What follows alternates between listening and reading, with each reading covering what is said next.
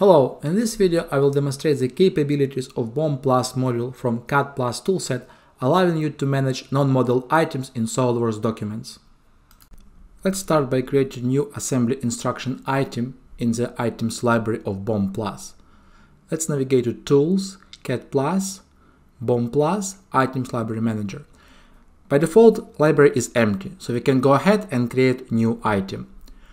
We need to specify item name, and we can also define multiple configurations. So that would be similar to your SOLIDWORKS file, where a single file item could have multiple configurations with different parameters.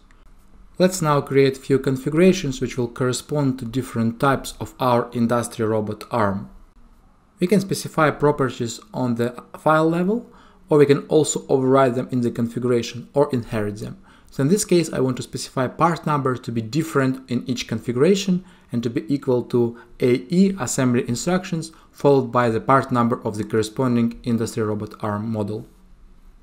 We can also add any additional custom properties. So let's add the properties which contains the number of pages of these assembly instructions. In this case, we're going to specify 24 for those two types and 26 for the last type. I'm going to leave quantity formula box as is for now and going to explain how to use it later in the video. As your library grows, you might want to assign icons and preview to easily navigate and differentiate your items. We can also attach items to different entities in SOLIDWORKS. For that, you can define the filter. I'm going to show you how to use it later in the video. Now let's add the logo to our item. So I already have an image, so I'm just going to browse it. Let's now save our file to commit all the changes. Finally, let's rename our file to give it some user-friendly name. Once completed, we just need to reload our library to see the changes. So as you can see, now we have a single item in our items library. So let's insert this item into our model. So you can see you can browse through three configurations which we have specified. You can see the preview, and also the properties are displayed in the properties group. When we click green tick, item is inserted.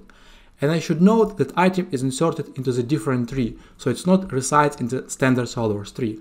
But you can also edit this item, similar to standard SOLIDWORKS features. You can suppress it or remove it.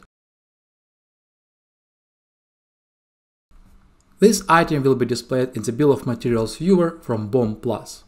So as you can see, if we scroll down, you can find that item in the tree. We can hover the mouse to see the preview. And all the properties are displayed in the bill of materials columns. BOM Plus allows you to manage different types of items, so it's a good idea to categorize those. In order to add a category, you simply need to create a new folder in your Windows Explorer, and you can paste your file in there. Subfolders are also allowed. You can also assign an icon for your category. For that, you need to create an image file and name it icon.png. I will paste icon for my document and rename that file to icon.png. Now I can update my library, and as you can see, there is a documents category and the icon is assigned to that category, and all the items within that category inherit this icon unless explicitly overridden. Let's continue our demonstration and add another type of item. Components of this assembly transported in the boxes, and the boxes are purchased, so there is no need to model that in SOLIDWORKS. I'm rather going to use items with the specified configurations to indicate which box should be used with that particular component. So I have created the boxes category, and I'm just going to create a new BOM item, which is metal box. I need to double click on that to open the editor. There are multiple predefined sizes of this box available for purchase, so I'm just going to create different categories which correspond to different sizes of the box. I'm also going to add three custom properties which corresponds to width, height and length of the box. And I'm going to fill the data accordingly. Of course, there might be different data you want to put into these custom properties, such as vendor ID, cost, material, etc. But for now, I'm just going to keep it as is. As this is a metal box, I'm just going to assign a different icon so it overrides the icon of my category, which is cardboard box. So I have selected icon file, and now I can save it and update my library. Now let's quickly calculate the bounding box of this assembly in order to insert the appropriate size of the box. So I'm just going to use standard SOLIDWORKS feature to insert bounding box and can look up the size in the configuration specific custom properties. We can now insert an item and find the closest box which could fit that model. So we can select item from the tree, select the configuration of 400 by 300 by 250 and click green tick. Similar to previous steps, our box item is inserted into our tree. Let's continue and add another type of item. And now I'm just going to insert the paint item, and I'm going to paint this particular part model. I'm going to approximate the amount of paint required for this part, and I'm just going to associate that with the total surface area of this document. So let me create a new category here called paints. I will insert new item which will correspond to my paint. I'm just going to name the file after the code of my paint, which is px02. Now let's activate that in order to define the properties. I will correspond colors to the configuration names. It will be the same part number across all configurations, so I can define the part number on the file level and inherit those in all configurations. As the amount of paint depends on the total area of my selected body, I can use a formula to calculate that amount. I will be using area placeholder multiplied by the factor of 1.5.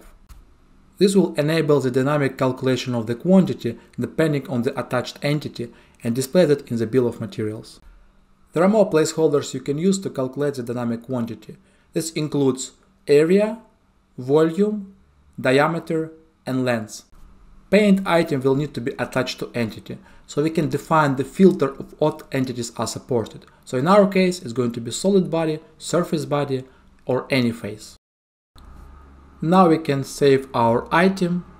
I'm also going to add icon for my category. So I'm just going to place image file and rename it to icon.png. Let's reload our library in SOLIDWORKS and insert paint item into the model. Tools, CAD+, insert item, browse item from the tree, and I now need to specify the entity I want to attach it to. In our case, I want to attach it to the full solid body. As you can see, it appears in the selection box. Now we can click green tick. I have inserted items on the different levels, including sub-assembly and parts. Let's activate the top assembly and show bill of materials.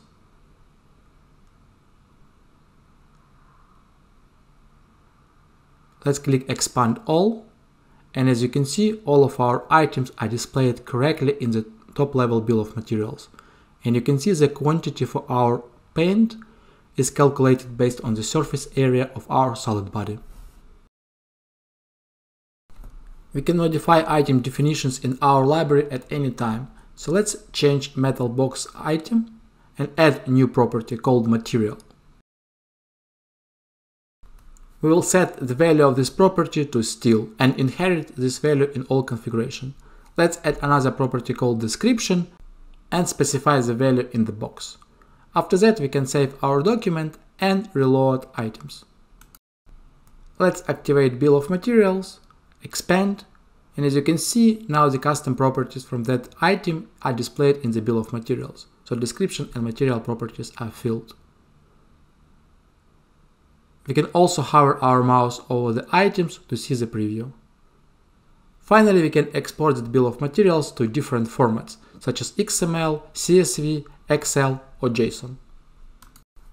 We can use similar techniques to replace hardware components with lightweight metadata, still preserving the accurate bill of materials. In some cases, the hardware components in the assembly may contribute to 90% or more of the total size of your assembly. This has a significant impact on the performance.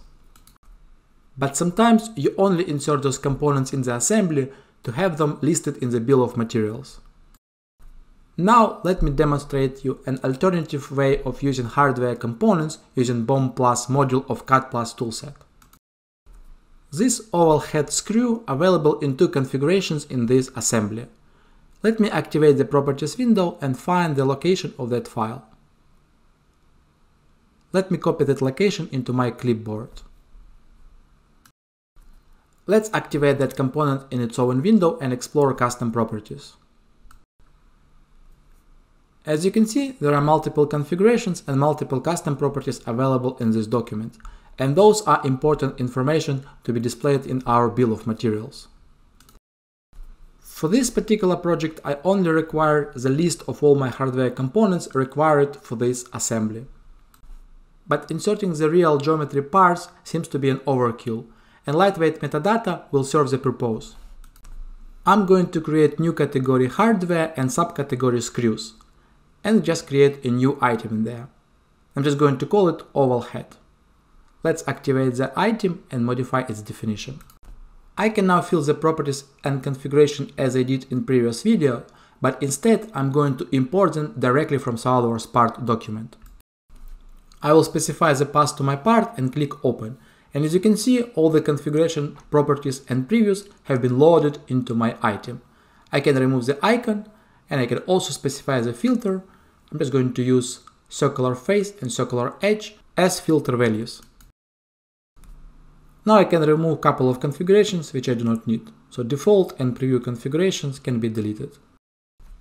Let's save changes in our item, and as a last step I'm going to specify the icon for our screws subcategory and icon for my hardware category. After reloading the libraries, our categories are displayed in the library manager. Let me now suppress hardware components in the assembly, all the hardware components in the folder called hardware, and I'm also going to suppress local and mirrored pattern in this assembly. So now there is no hardware components in this assembly. Let's activate Insert Item Property Manager page and insert items into the corresponding holes. So I'll select oval head. I'm going to pin my Property Manager page, and there are two configurations. So let's insert first configuration. As I'm going to insert multiple hardware at the same time, I can use multi-insert Property Manager page selection box. It will allow me to insert the same item multiple times. So as you can see, it says that 14 items have been inserted. Let's change configuration, clear our selection box, and select another holes which are going to insert different configuration of this oval head screw. Let's click green tick. Now there are 12 items inserted. Let's close this Property Manager page and activate the Items Manager tab. Items are grouped by definition, and we can explore individual instances. As you can see, callout is displayed and the corresponding hole is highlighted. Now we can display bill of materials and make sure that the hardware components appear in there. So they are in our list, and you can hover the mouse to see the preview. We can continue with this technique and replace all other hardware components. I have already done that, so I'm just going to fast forward the video to save time. Let's display bill of materials and inspect the result. I'm going to expand all of my items, and as you can see, there are more hardware components now available in this bill of materials. We can use different BOM template to show items only. Please follow the link in the description of this video for more information about advanced BOM management using CAD+. If I bring the snapshot from our original SOLIDWORKS assembly, you can see that both bill of materials contain the same information about our hardware components. Thank you for watching this video.